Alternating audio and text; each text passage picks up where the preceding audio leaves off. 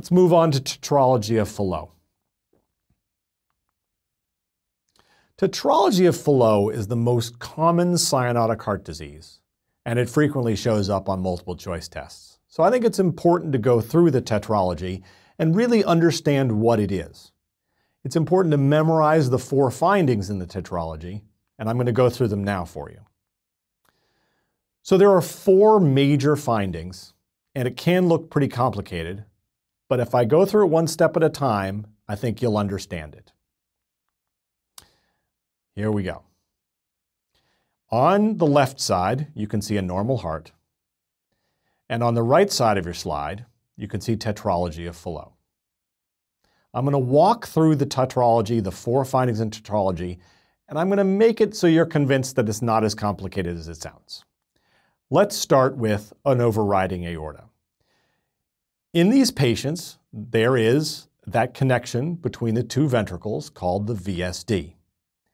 The aorta rides over that VSD and allows the mixed blood to go into the aorta.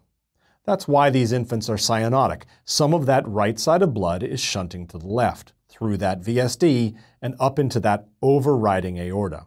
So 2 of the findings in tetralogy are overriding aorta and VSD. So when you hear tetralogy, it's not really true. Maybe you could call it a triology of Fallot because you couldn't really have an overriding aorta without a VSD. If you imagine how could the aorta ride over both ventricles unless there was a hole between them. Additionally, these patients have some pulmonary stenosis. Basically, as that area shifts over and you're allowing for that overriding aorta, there's a squeezing of the pulmonary artery, allowing for stenosis.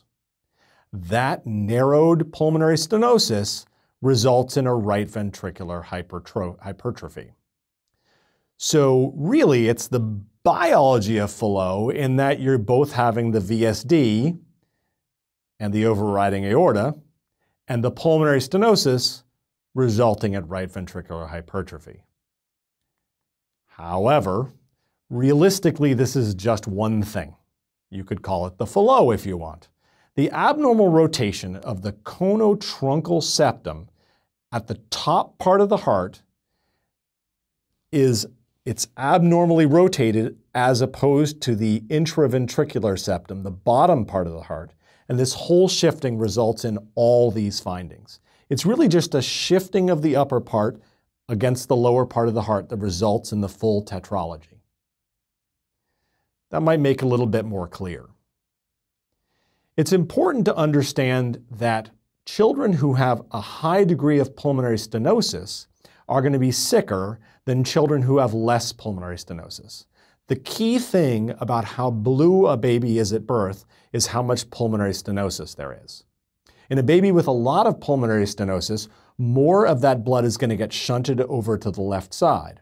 In a baby with less pulmonary stenosis, it's going to go right up into the lungs, and that's going to be the distinguishing feature between a baby who's what we call a pink tet, someone with less stenosis and less cyanosis, versus a blue tet, a baby who has a lot of pulmonary stenosis and a lot of blood shunting. Additional points that are high yield are the boot-shaped appearance of the heart on CXR and the role of squatting in increasing peripheral vascular resistance and thus decreasing the magnitude of the right to left shunt.